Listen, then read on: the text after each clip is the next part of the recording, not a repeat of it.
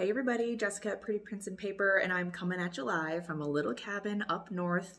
I wanted to spend the last couple days of 2020 just resetting and hanging out by myself. I love my roommate, but I really like being by myself. So I never would have said that in 2017. So here I am, and I had a lot of plans to do certain filming things and coincidentally had left my bag with my ring light, with my phone arm, in my bag at home. So the universe is trying to tell me something and I am not listening. I wanted to film some things for you all around getting set up for the next year to have maybe a more intentional, productive year. Today, I wanted to talk to you about my goals. I have actually never posted my goals before online in a video. It's kind of a vulnerable thing for me. If you followed me for a while, you know that I don't necessarily follow the kind of linear structure of goal setting. I wanted to share my voice on this because a lot of people, based on what you see online, it's very much about like this one way of setting goals to achieve things. And as someone who has achieved quite a few things in her life, I wanted to say that that's not the only way, and I have been trying to figure out how to be more cyclical, agile, and intuitive about my goal setting and pursuit of a more intentional, meaningful, fulfilling life. So this is how I'm setting it up, and hopefully I can infuse some follow-ups with what is working for me and what is a little bit more of a forgiving, cyclical, meandering process with goal setting. So so this is me holding up my phone to record this video. Bear with me. I'm going to be using the Makse Life companion notebooks as my goal setting system to incorporate with my other systems in my passion planner and my bullet journal. You can see my walkthrough of these notebooks in the link up above to see what those pages look like for yourself. But here is how I am filling this out for me. So we start off with the Life Compass, which is very similar to Level 10 Life in that you are trying to rate yourself on these different areas of your life. To do that, she helps you break it down by asking you a bunch of questions. So here's what I wrote down. So the first section is the personal, and I was looking at this and honestly can give myself a pretty high score on these. I noticed that some people's ranges for the Makse Life Compass are lower, and I have a lot of mine in like the 6 to 10 range. So I don't know what that means in terms of personal scale, but I know that my basic needs are covered. I'm very, very privileged in this way. I didn't lose my job during the pandemic, and I can take care of all those basic needs. And I think the main part that I have room to grow in this area is taking time to actually look at my life, take a step back and reflect. I often skip a little bit of the weekly reflection parts. I will plan, of course, because I need to, but I found myself this year working a lot more on my planner rather than on my plans, and I want that to change. So that is going to be a shift that I'm making. So right now I would give myself like an 8.5 in that area total. In the fun and recreation, I think the biggest goal for me is honestly to just do some more fun activities that aren't working. I am a workaholic. I have also been very lucky to have jobs that really align with my purpose and my values. So it's really easy for me to keep going and find more opportunities that are related to those things and just keep being, you know, productive on even my days off. I also want to be more intentional about planning activities that maybe I am just hanging out with friends just for the sake of that, you know, more of those things. I think the hardest part about this is knowing how deeply embedded in my system grind culture is. So trying to make sure that I take actual breaks. I don't check email. I don't even have my phone, and doing more of that this year.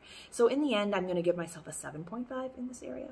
For work and learning, I've divided it into two categories. One is my day job working at the university, and one is my content creation and art side hustle thing.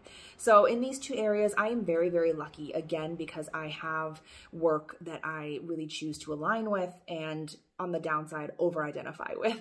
So my day job, I'm very lucky. It is work that I care about and find really purposeful. So there's a lot of 10s in this area. The only thing that I need to be able to do is to have a plan to expand my skill set in a more intentional, proactive way, which ties back to that personal goal of stepping back, reflecting and working on my plans and not just on my planner. And then for my content creation area, I do want to spend more time being intentional about what it is that I want to post on here. I don't want to post just to post. I'm very active on Instagram and I love engaging in the community there and building some of my art portfolio through commissions and stuff like that. I want to get more intentional about some passive income from my art and doing more things that are sustainable in the long run. So for this, I would give myself like a 9.5 in my day job and then maybe an 8.5 in my side hustle. Last summer when I did the goal setting in my Makse Life planner in July, I actually had the fewest number of goals in the family and relationships area because it's honestly, I've been very blessed to have a solid foundation of support and friends, and yet I still find myself feeling like that was the area in which I grew the most. I think a lot about my family and I've had a lot of struggles with that. Anybody who's a second generation Asian person, I feel like understands this interesting cultural gap between them and their parents if they are refugees. My parents came here when they were younger, they met here, and the kind of gaps in my experience and what they were expecting from me was really vast. And we got into a lot of arguments when I was younger, and it's been a struggle, honestly. And it wasn't until my divorce in 2016, 2017, where things changed, and it was a big enough event that shook up all of their expectations for me and what our relationship looked like. And it was the first kind of real emotional conversation that we've ever really had. And not that we've had them ever again, but that really transformed our relationship to being much more understanding and accepting. And I have a lot of gratitude for them and everything they've done for me. And, you know, we were all doing the best that we could in the moment that we were in. And I could just tear up talking about this right now. But over quarantine, I really wanted to spend quality time with them, connecting with them, and specifically around my culture. I don't want to lose that when they pass, and thinking about the recipes that I want to know how to make. And I learned more Cantonese this summer because I wanted to be able to connect in that way, and being able to have our conversations now is just so completely different. So anyway, that was me just fangirling about my family, and maybe you can relate, maybe not. But high scores all around. In general, you know, 8.5. Health and wellness is always something that I'm looking at. I, again, don't want to chase any particular number, but I do want to feel strong, feel vital, and feel like I will last a long time in this world. There's a lot of things that I want to experience. So the physical pieces are important for me. And once again, committing to taking care of my physical health in terms of being able to sleep.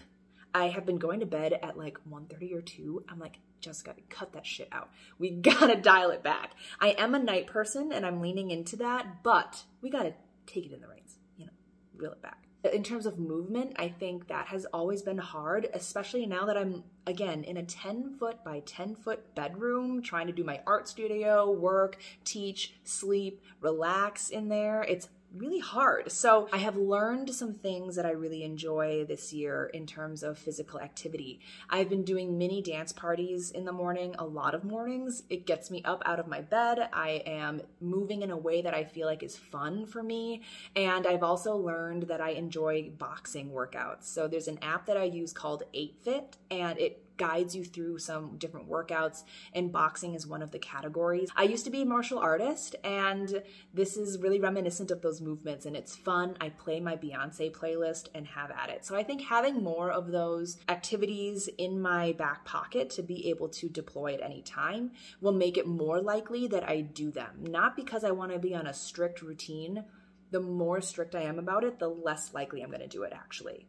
So I'm trying to make it as easy as possible to just slip into good behavior. For spiritual and personal growth, I find this category really interesting. I do personal growth all the time. That's kind of my line of work, is working with students and talking about how do we be better humans so that we can lead that way in the world, right? So I have access to a lot of these really cool conversations and love talking about it, love reading about it.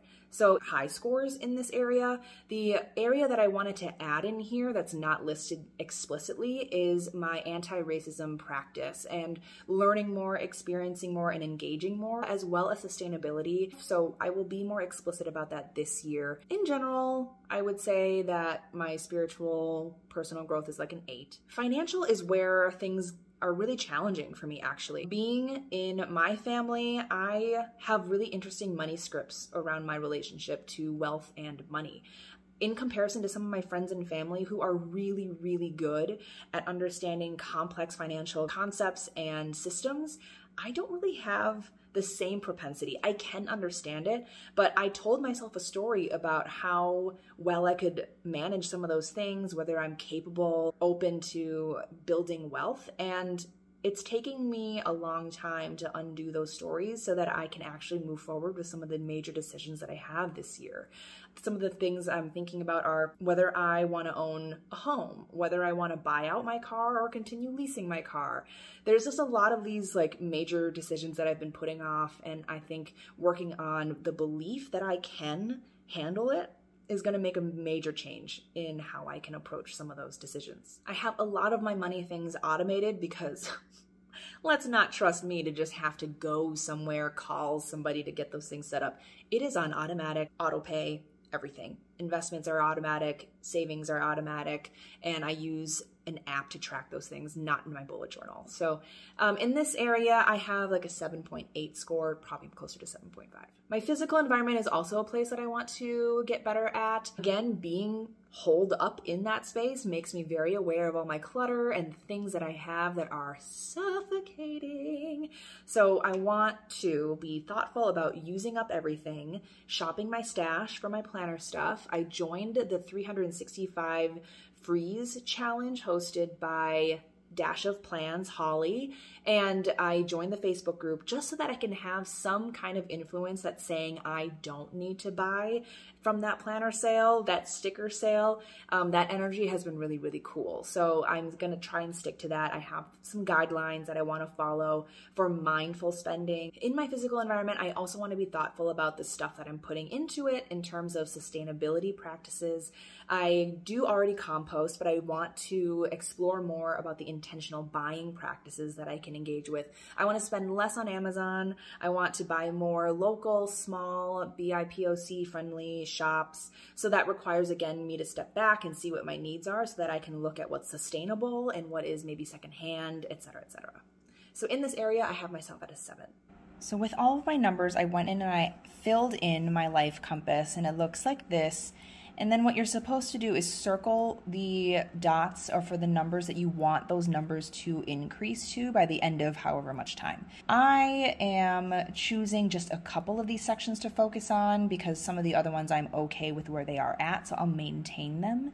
But I'm going to be setting more of my stretch goals and progress goals in these other areas that I have highlighted here. Next is the intentions page where it walks you through questions like what do you want more of and less of. And for me, I want more confidence to have some initiation or energy around hard decisions that I need to make based on my own timing, my own goals and own beliefs, and, you know, maybe more vegetables. What I need less of are things like spending time on procrastinating, making myself feel like I'm being productive when I'm just, you know, playing in my planner, which is fine. I still want to do that, but I don't want to spend all of my time on it. And then in terms of aspirational groceries, I could use a little less of those and just be honest with myself. Like, I'm not going to eat that giant bag of spinach. I'm just not, okay? You know, with kicking back off my YouTube channel, I want to continue sharing more about what I'm excited about and believe that people actually care about what it is that I have to say and posting about it without second-guessing myself all the time. If I had to really drill down as to what habits would help me make the most of these goals, I think about doing my weekly and monthly resets and committing to doing those each week, because that is going to be where I step outside of myself and look at the plans and the goals that I've set and how I've been doing on them and adjusting as I need to go. And then, of course, being able to go to sleep at a decent time so that I can actually have energy to be able to do those things. Okay, and then lastly, I have some of these questions that are supposed to lead you to your word of the year. I've been struggling with my word of the year. Last year, I felt like it came really easily to me because it was about trust, and the word leapt off the page, and I didn't have to force it or anything. But this year, I'm trying to find a word that really talks about intention and action, and that has been very difficult. So I'm looking at maybe a couple words. mindful maestro because, you know, if you're the maestro, you're the orchestrator, you're the one who's like actively guiding everything toward a master plan. And having that be mindful is getting at the intention piece, which is, you know, having a purpose. And then aligned action being, again, looking at being aligned with your personal goals, trusting yourself, and acting in that. I don't know which one I'll ultimately choose, but I'm going to be part of a conversation tonight that'll hopefully narrow it down. Okay, so this is kind of like the heart of the work that I was doing, which is breaking down each section and coming up with some ideas for what I want my goals to be. So I saw this maybe on the Facebook group, but taking the different highlighters and looking at some of the words that are listed, and then highlighting the ones that stand out to me and using those to help me create my goals. The hard part is not getting stuck in this particular list and still using your own metrics and your own thoughts to guide your goal setting. So there are some things on here, right, that are not listed that I want to work on. So you'll see that in my goals. And then from that mind map comes actually setting more concrete annual goals, and these are the ones that I want to focus on. So after watching this video, you probably are not surprised to find that my personal goal is to commit to doing those weekly and monthly rituals so that I can sit, reflect, and set the new goals for the week, and that includes spending time in my Makse Life companion notebooks. I want to do less time on my phone, and so I think I'll just try to set some more weekly goals around what I would want to do with my time and attention that's outside of my phone. For fun and recreation, I want to take more active breaks. You heard me talk about this, and I want to get away from this grind culture where every single moment has to be productive. As an Enneagram with the wing of a 3, which is the achiever, this is going to be very hard. I'm very used to seeing how my value is tied up with what I do. And then, of course, in order to fill that space, I want to get creative about what local activities are happening and plan for some of those with my friends. For work and learning, I want to make more time to actually read the articles and the books about the latest learning and studies about how to be a better educator. I want to be more culturally relevant in my practice, and so reading those things and putting them into practice is going to be very important to me. For my content creation, I want to look at my Etsy shop opening just to see if that's something I wanted to do, learn more about Final Cut Pro, and then continue posting on YouTube at least once a week. For family and relationships, I'm going to continue maintaining some of those little touch points with friends via text, continue doing my cousin Zoom with my extended family and just staying in touch that way, and then documenting my parents' stories. They are telling more and more of their background stories. It is beautiful, and I'm recording them now and trying to make that into an archive. I should have done this earlier, but I didn't, so here I am doing it now. And then, like I said, wanting to make sure I learn the cultural foods and practices of my home culture. For health and wellness, I want to feel strong. I want to have energy, and so I want to do the things that support that. One of those things is lowering my cholesterol, and I'm hoping that I can do that through more veggie-forward recipes and snacks, maintaining a good sleep schedule, and being more regular and fun in my movement. For my spiritual and personal growth, I want to document my anti-racism learning and application in a separate bullet journal, so I'll set that up soon. And then this question that I got from, this set of questions I got from listening to Brené's interview with Priya Parker on her podcast. And the question is basically, what am I good at and where is the need? I want to be able to spend my time volunteering with an organization for a cause that I really care about and engage with the work rather than just teaching about it. So this is something that I want to move toward. Similarly, I want to tune into local politics. I have been doing that. I have been writing, but I want to do this more regularly on causes that I care about. And then I saw this from Cindy Gintert-Baldo, Llama Letters, trying to do, instead of morning pages, morning paragraphs. And I think I have the perfect planner for that. Okay, so thank you for bearing with me on my shaky cam, and just a little bit more. We have financial goals. I want to, max out my Roth. I want to increase my passive income. I want to be more thoughtful about where I'm spending my money, and is it small? Is it BIPOC? Less on Amazon.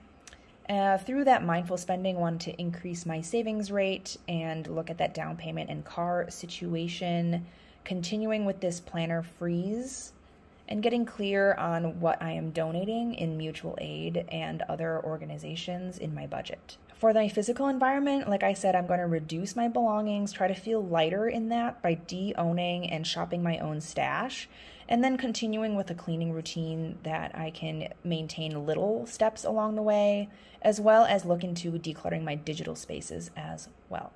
So in referencing the annual goals, I can break it down further into monthly goals here and hopefully be honest with myself about what I can accomplish and know that I don't have to like move mountains every single month or every single week on my goals. I can focus on one maybe. That's a more sustainable way than being like, I'm going to tackle this entire project. So you'll see that when I broke this down, instead of like committing completely to a routine, I have to first identify my cueing action. What is the action that's going to signal to my brain it's time to reflect? I'm thinking of lighting a candle. And then I'm going to try to start small and put my phone away during meetings, taking breaks without my phone, hopefully with like an hour, and build from there, and just breaking these down into little things. So this month I want to read 2 articles, and I know that it's a little bit lighter in my work in January once I do my curriculum update, so I can at least identify 2 articles, continue reading Braiding Sweetgrass, just like these little things that hopefully will translate easily to my weekly. So these are my weekly goals for this week, and I'm still on break, so I didn't want to overdo it. So I'm setting these up, and then hopefully I'll translate these into my weekly for my bullet journal, and then schedule time with my Google Calendar to time block and make sure that I have that as a reserved time. If it moves, it moves, but at least I have taken some time off of my availability to focus on these goals to move myself forward. That was a long video. So I'm really good at identifying goals and setting budgets and stuff, but it's the follow through that can be really challenging because, again, I don't like feeling rigid about anything. So I'm going to keep following up with how I'm making this flexible and feel not limiting, but full of potential for myself, and see if that resonates with any of you. So feel free to comment your questions underneath. What are the goals that you're setting? Is there something that I'm missing? Something that would help me achieve my goals? Let me know down below. And if you liked this, please subscribe, like, share, whatever. But at the end, I hope that you enjoy it. I'll see you in my next video. Bye.